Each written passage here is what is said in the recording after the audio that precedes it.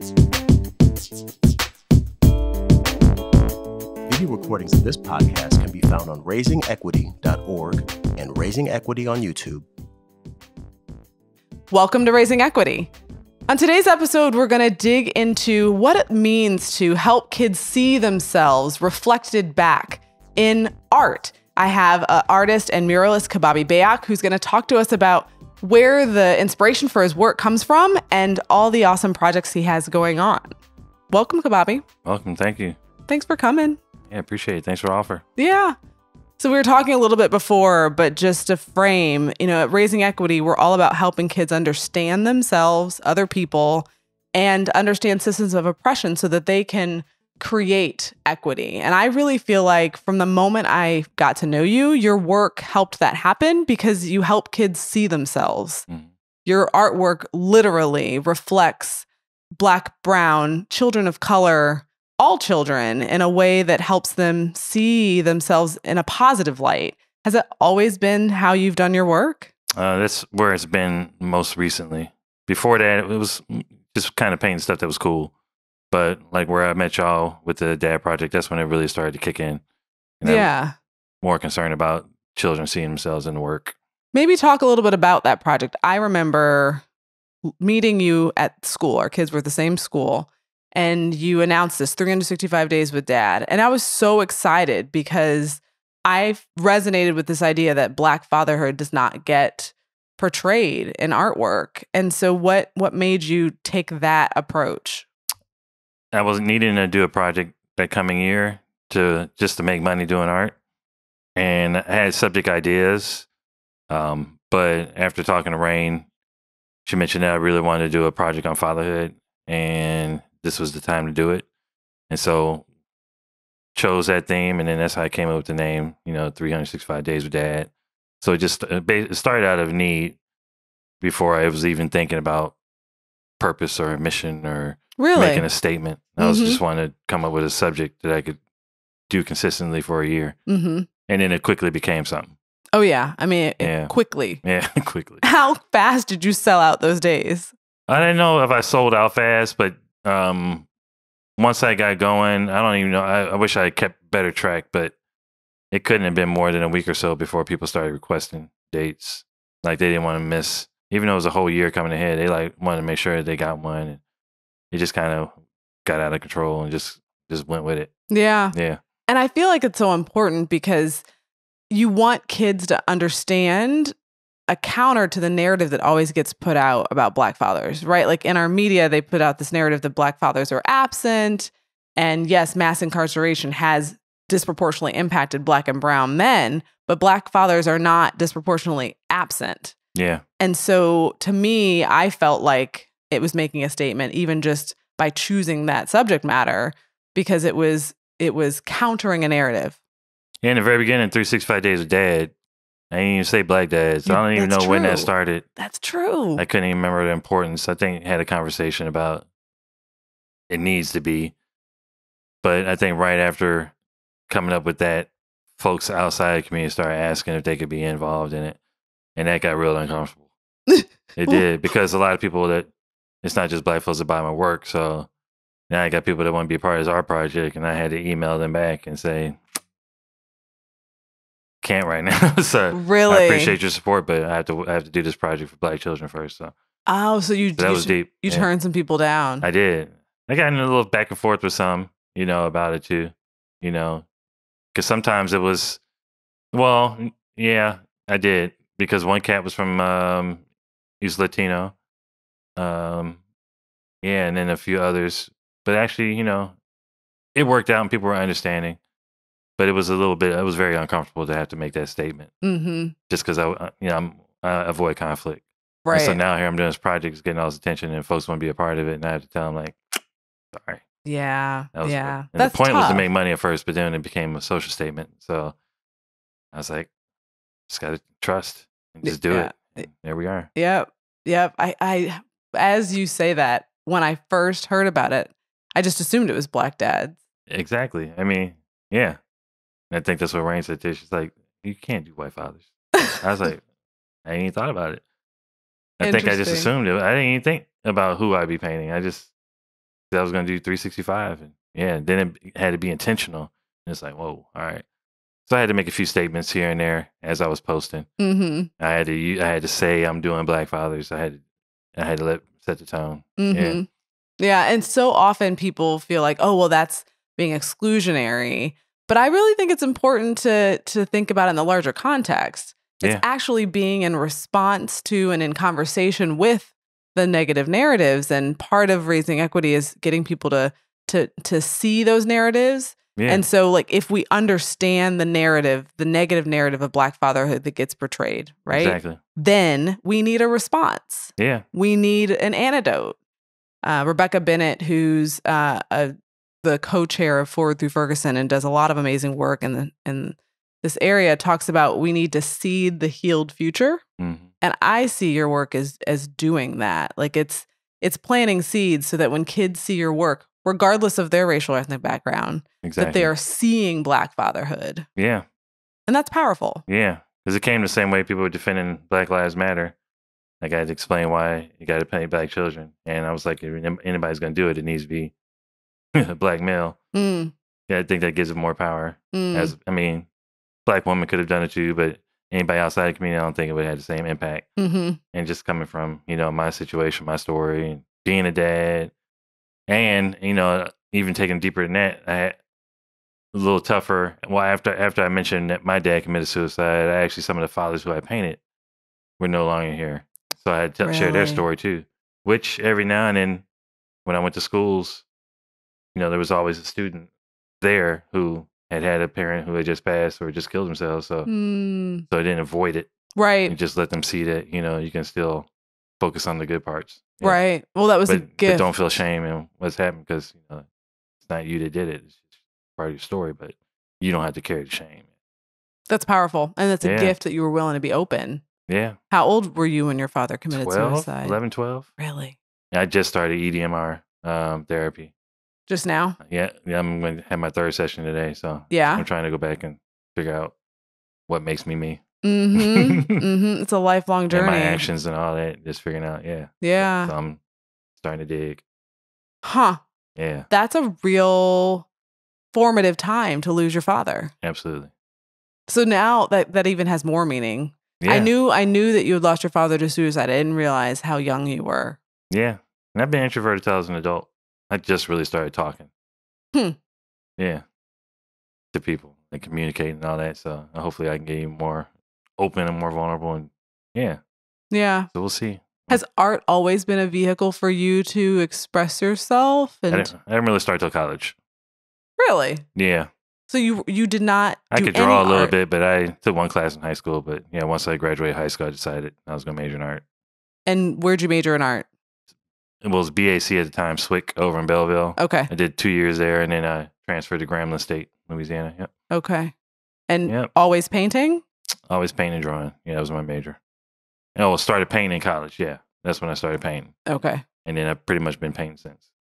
And your sense of self as a Black man in this world, I'm sure, was shaped being at Grambling.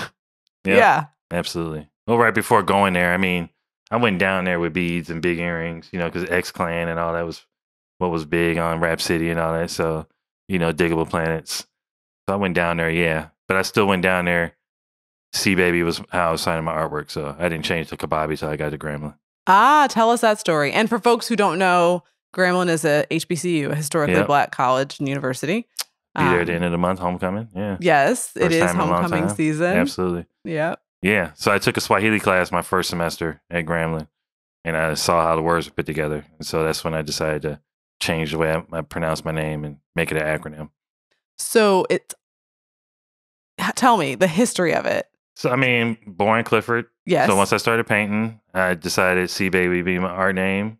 Okay. And so when I got down to Grambling, my friends were in Nation of Islam or 5%ers and everything anti-white, anti-gay, all that. So I had a strong Black name. And I was like, So, I'm going to be a Black artist. So I decided I'd turn Cbabi into Cbabi. Was it always with an I at the end? No, it was Cbabi. What, like literally Y? Yeah. Clifford C. That's how I came with Cbabi. Yeah. And so I got down there and just changed it and make it an acronym. Okay. Yeah. Creative Black artists battling ignorance.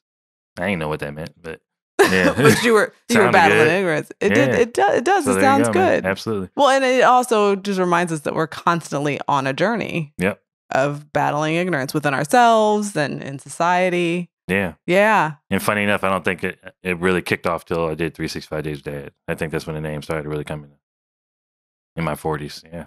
To really kind of come in alignment with your work. Battling ignorance and all that. Nothing deep, just growing, learning new every day. Something. Yeah. Mm-hmm. Yeah.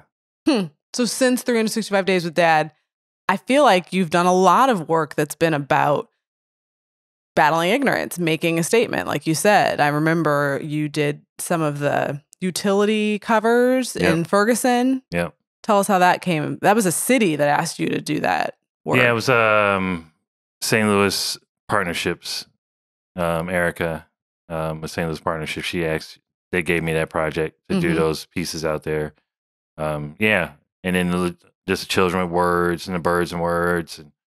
And then Mike Brown killing and doing all the children, once the fire happened, the flag burning, that kicked off a series. So I think everything changed after 365 because, somebody else brought up to me that it was a political statement just because I was only doing Black fathers. And, again, I didn't even think about that then, but definitely since that series, more people started asking me when I was going to do this. What was my response to that? What are you going to do next? Yeah, I guess people started looking at me different in my art. How did that feel? I think I don't know. I think I noticed it, but I didn't really think about the weight of it. But I think I really noticed it more working on murals and just the way people talk about, he does stuff in the community. And I was like, well, I did that project. I was like, but now I was doing stuff in the community. So I was like, well, okay, where we go, and I just kind of let it happen. And yeah. And then when Mike Brown, like I said, was killed, and I did that piece out there, and somebody just asked me where, because they said they saw the prints around the city, and I said, yeah, I gave them all away. So, did a Kickstarter-ish, whatever that platform was, just gave them out. All that stuff just kind of built the way people look at me now. Right. Yeah. And so you mentioned the murals.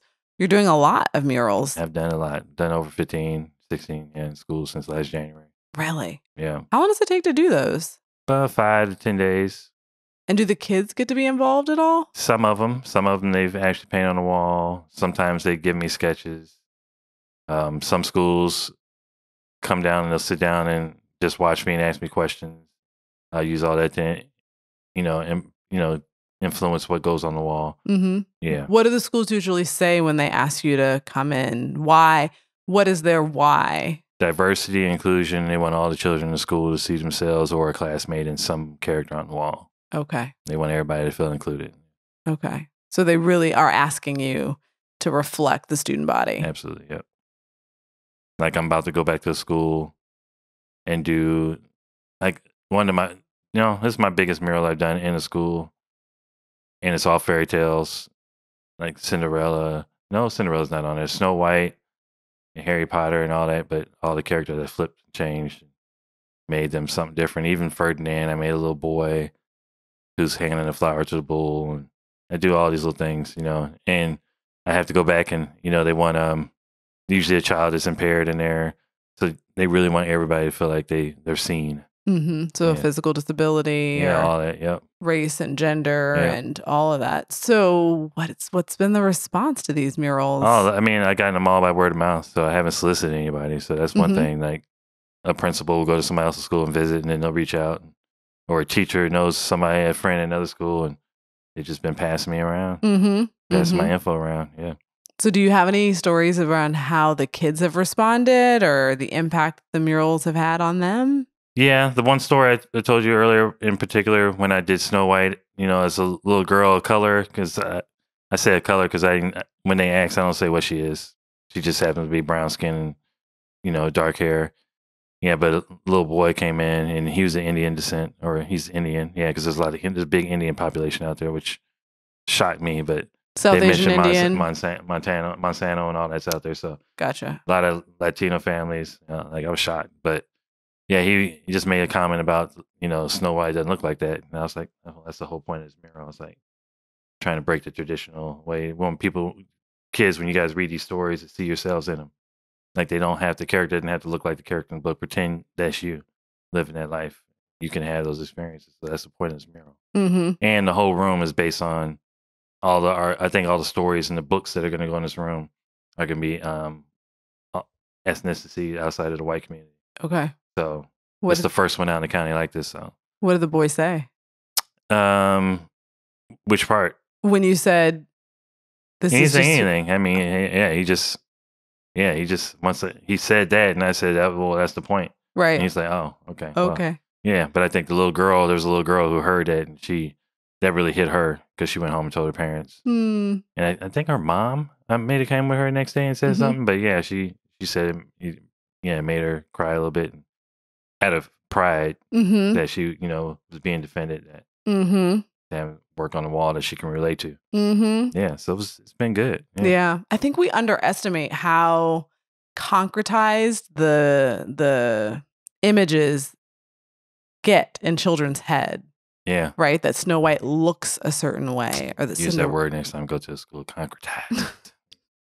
Well, yeah, and they might resonate with that because they got concrete somewhere. Yeah, that's right. Right? Like that these ideas become like concrete in our brain, and really hard to break. Absolutely. And you're right. That's the whole point of the mural, is to like break our assumptions, to break our correlation and the connection that we have between this being Snow White. And then like one next degree is that's beauty. Yeah. Right. And so then there's not room for black and brown beauty. Exactly. And again, I think it's important for us to think about how we have the opportunity when kids are young to expose them. And then it's less work when they get older. Absolutely.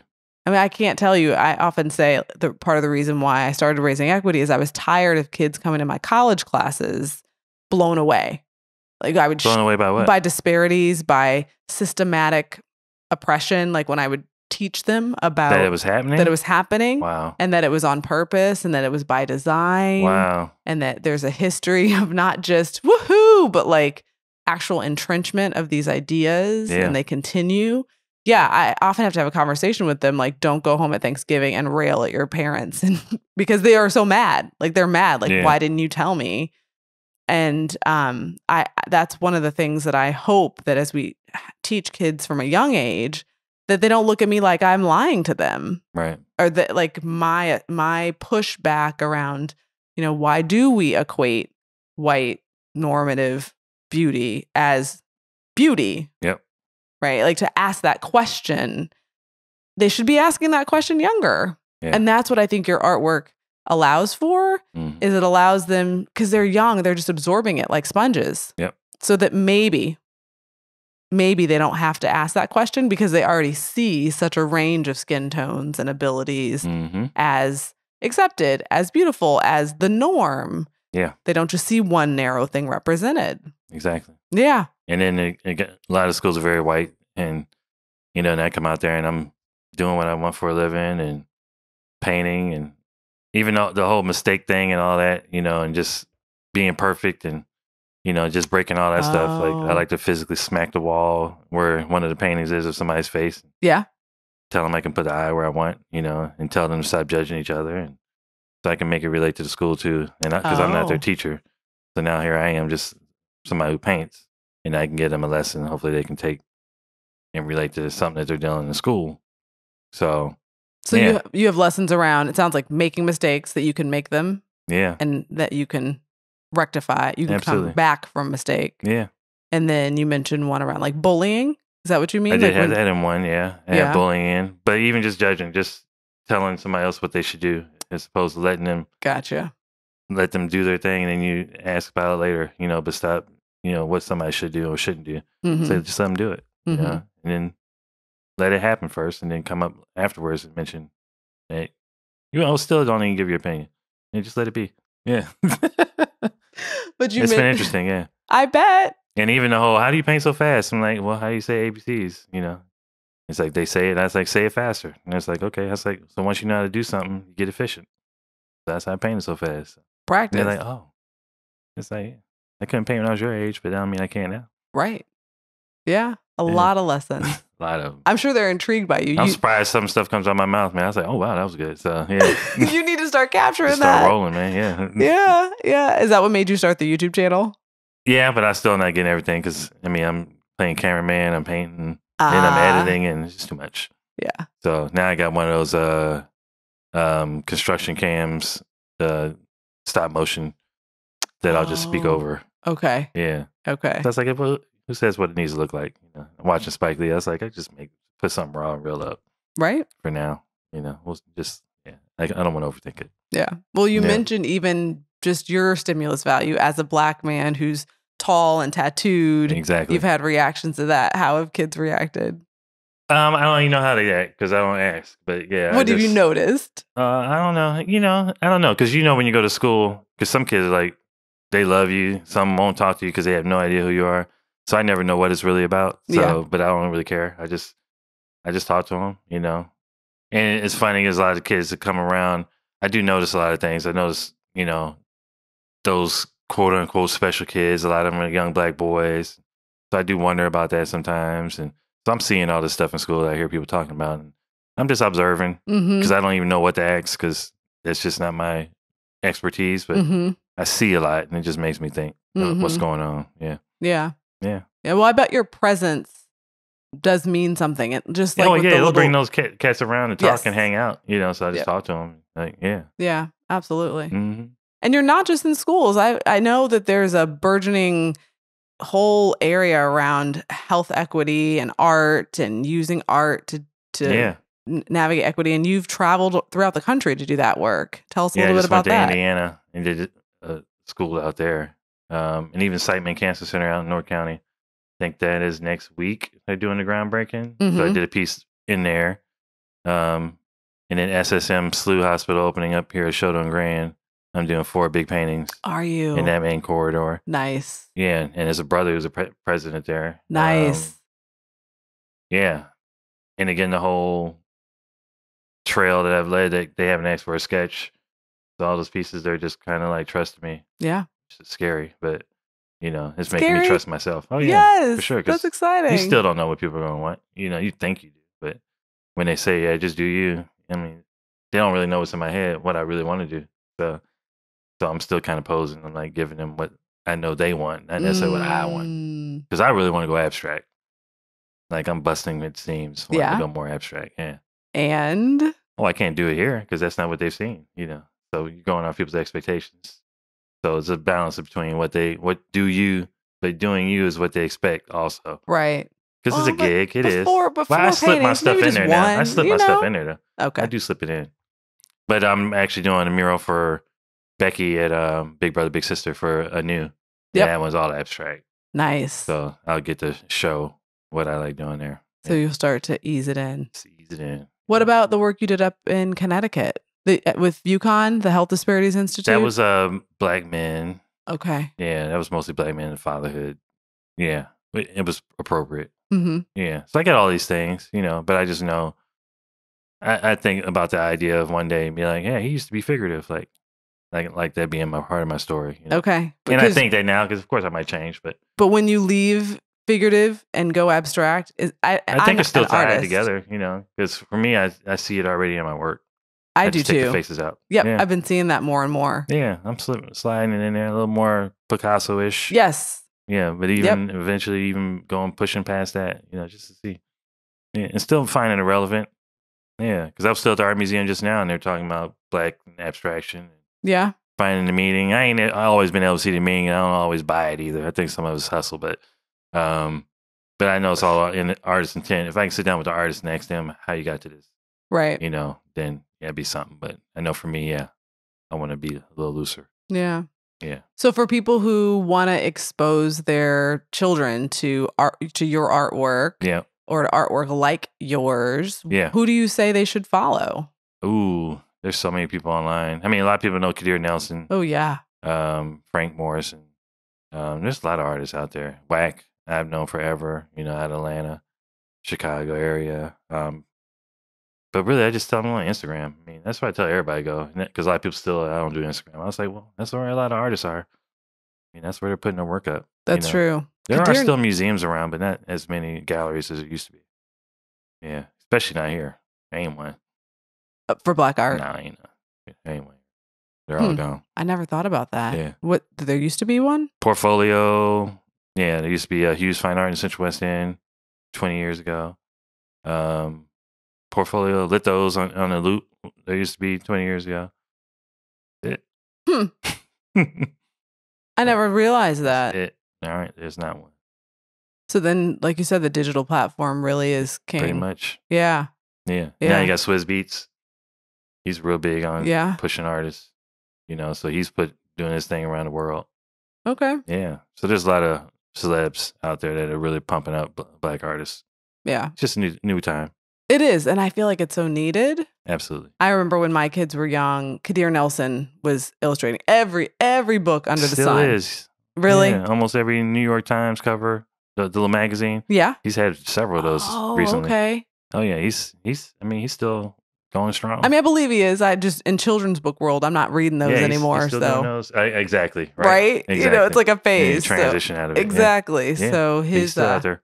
That's great. Yep. Yeah. Huh. So do you feel like your evolution in terms of your artwork and making a statement around Black fatherhood and Blackness in general, has that shaped how you parent your kids? A little bit. I mean, most of their friends are white. But we never really tripped off that. I just want them to be comfortable. But I mean, it doesn't stop me from doing certain things. Like my sons like to walk around Target by themselves. Mm-hmm. And of course we had to be like, hey, whatever, headphones, leave that in the car. You're walking around, keep your hands out your pockets. Doing all that kind of stuff and trying to let them be as free as possible, but still be cautious. Mm-hmm. Of what you're doing, how you look, and unfortunately, you just gotta. Right now, gotta. You're young and a boy, and what it is, what it is. So. Well, I mean, unfortunately, but I gotta tell you, if I don't tell you, I'll feel terrible if something happens. Didn't prepare you. And yet, it's not our fault. It's not our fault. It's really hard.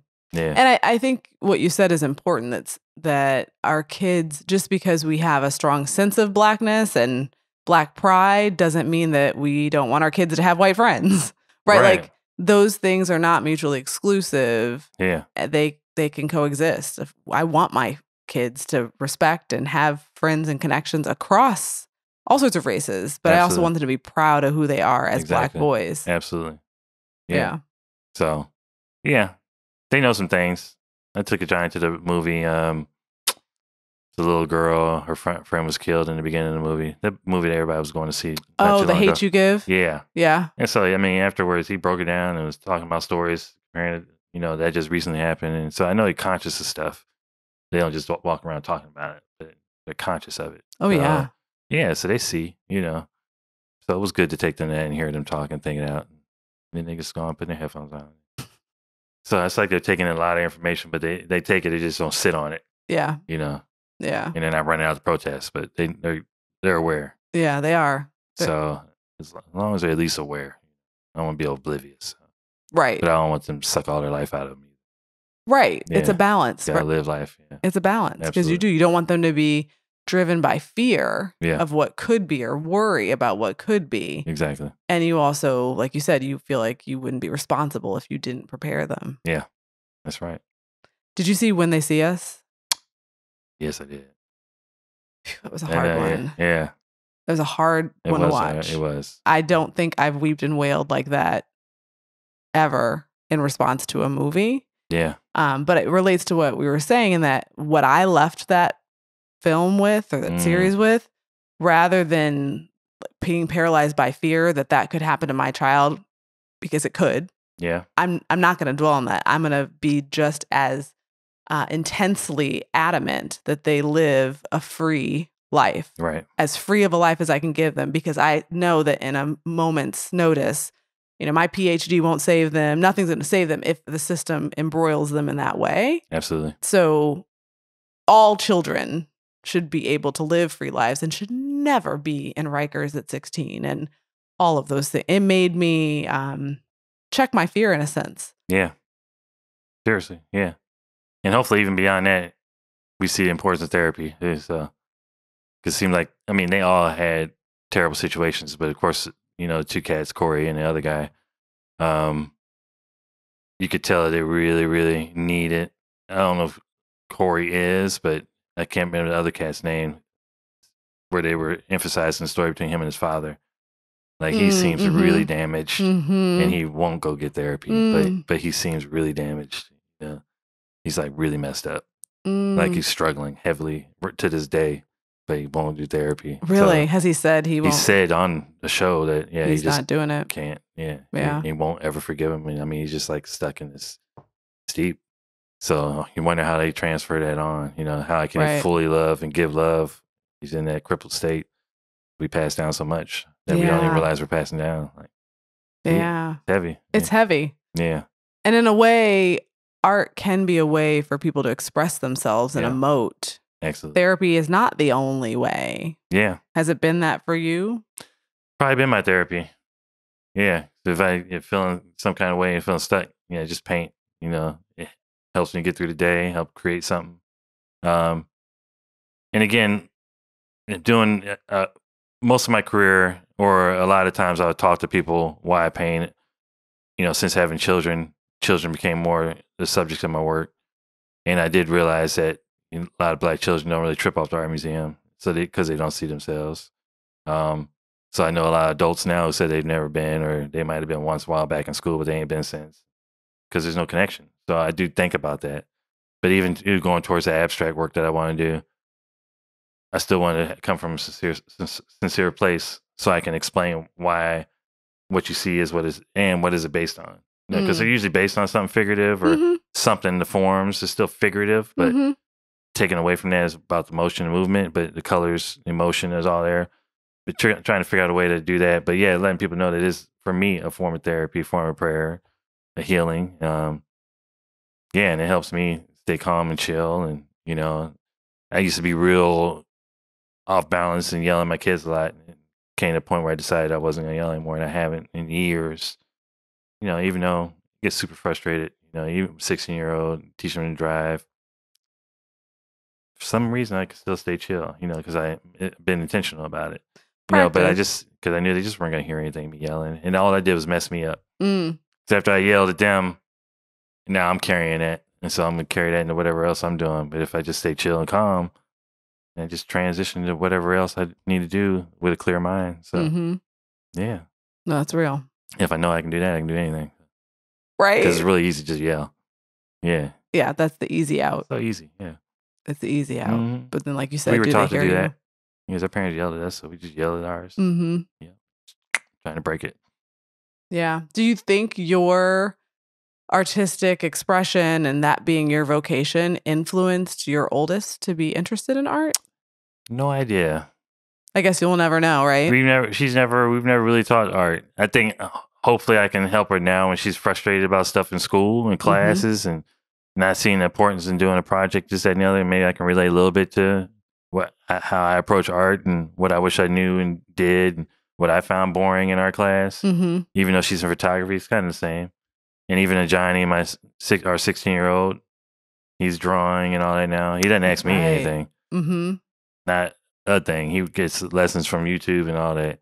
It stung a little bit in the very beginning, but now I know that's him and his personality. He likes to do stuff on his own, so I don't even trip off of it. But Cbabi, just so you know, it's not just you. Oh, I know. Because Avery won't listen to me at all. I'm a psychologist, and he'll be like, "I'm so stressed. I don't know what to do."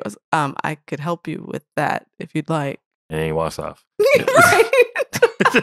That's right. Just gotta let it go, man. I just say I'm here. People pay me it's to like I'm here. do this. Yeah. I'm here when you it's like, are I'm wanting here to listen. Yeah. So, all right. Not just you. Yeah. Yeah. So. And like you said, when you're in the school, sometimes you can say things that the teachers might have said, the principals might have said, their parents might have said, but they can hear you because you're this external person and you're coming at a different angle. Like, I think people think about art as much as it is respected when people, realize that they couldn't create it. Yeah. They sometimes like have an attitude towards it, like it's easy, like it's light, it's frivolous almost. Yeah. And it's like, no, it's actually quite rigorous. Yeah. And so all that to say, I would imagine kids love what you do and are able to hear you in a way with like some more levity than their teachers and the serious people. Yeah. It's been good. So I'm looking forward to where it goes. Awesome. Yeah. Awesome. So if people want to follow you and keep seeing your work and hearing you talk about your work, how could they do that? Level of importance or activity, Instagram first, and that's just Cbabi. Facebook, Cbabi Bayoc. It might even be Cbabi too, but Bayoc if not. And then Cbabi Just Paints is my YouTube channel. And if they want to buy prints, do you still have your website? Yeah, Cbabi.bigcartel.com is where. So CbabiBayoc.com is mostly my 365 Days of Dad portfolio. It's not really that's going to get some attention soon, but I want everything on one platform. But yeah, the Big Cartel is where people go to buy my work. Oh, yeah. So they can buy prints on Big Cartel. And I would encourage people to do that because that's where you have some of the, what were those called? Accessories, remember those? Yeah. Where they'd have beautiful pictures and then words. Well, of course, you remember them. Yeah. But I have one in my office. It says something like, you don't have to be the best. You have to just be the best you. Yeah. Or something like that. Yeah, I know. I was doing a bunch of those. And it's a little girl with a natural bun on her head. And it just reminds me of me as a little girl. And I love it. I love it. Yeah. So people can buy prints there. Do you have any other business pages or? Well, yeah. So they go to Facebook, Cbabi Bayoc Originals. There's a link to my Big Cartel page on that page. Okay. So they can go there and actually go to my storefront. Great. Yep. Awesome. Yeah. Well, I appreciate you for joining me. Likewise. Thank you for having me. Yeah. And doing what you do in a way that, again, sometimes people don't realize the impact of art. Yeah. But is profoundly impacting what children see as possible. Absolutely. Well, thank you, Mel. Yeah. And thank you for joining me on Raising Equity. I hope that you look up Cbabi's work, that you support his work, and you also think about how you can, in your own life, expose children to seeing themselves and other people in a different light, because it's important for us to help children see themselves and other people in their full humanity to raise equity. Thanks for joining me. See you next time on Raising Equity.